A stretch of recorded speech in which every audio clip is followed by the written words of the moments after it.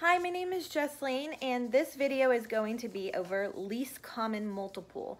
So least common multiple. So first of all, you need to know what a multiple is. Again, this is math language. I hope my videos help you determine what math language to use. A multiple is counting up by that number. So multiples of 3 are 3, 6, 9, 12, 15, 18. I'm going up by 3 each time. So those are multiples of 3.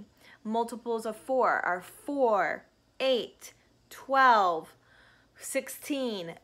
Multiples are when you count up by that number. Multiples of 100 are 100, 200, 300, 400, and so on. So least common multiple between two numbers is we're looking for the multiple that they have in common, but the smallest multiple that they have in common. So for example, 12 and 18. So we have 12 and 18, least common multiple. So what you can do is you can just start listing multiples.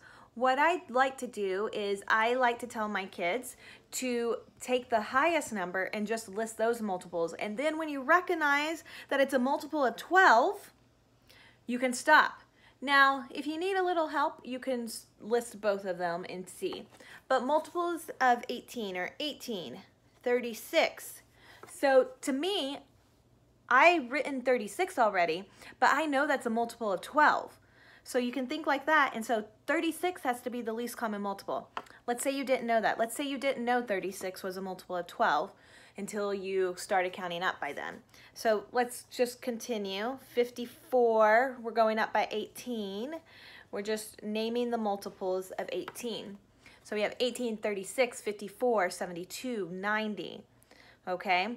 Now we're going to list the multiples of 12. 12, 24, 36, 48, 60. So we're just listing multiples of 12. You can stop when you see that they have 36 in common.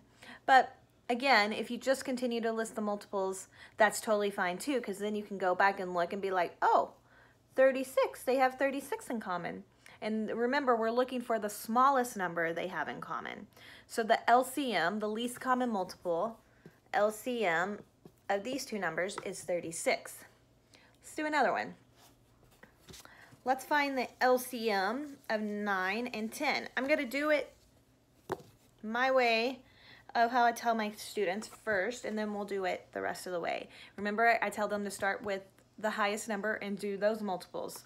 So counting up by 10, 10, 20, 30, 40, 50, 60, 70, 80, 90.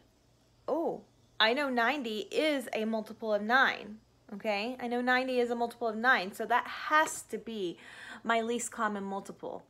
But again, if you didn't know that, let's just keep going. 100, you're like, oh, I'm tired of writing. Okay, so I'm going to stop there for right now, and then I'm going to go to my 9. 9, 18, 27, 9 times 4 is 36, 9 times 5, 45, 54, 9 times 7 is 63, 9 times 8 is 72, 9 times 9, 81, 9 times 10 is 90. I ran out of room. 90, and then I can stop, because 90 and 90, okay? So this is how you find least common multiple. All you need to do is list out the factors, okay? Let's do one more for keepsake. And I said list out the factors, I meant list out the multiples. Sorry, I'll correct myself. 4 and 12. So I'm gonna start with 12. Oop, I already know. Let's say I already know that 12 is a multiple of 4. There you go. There's my least common multiple.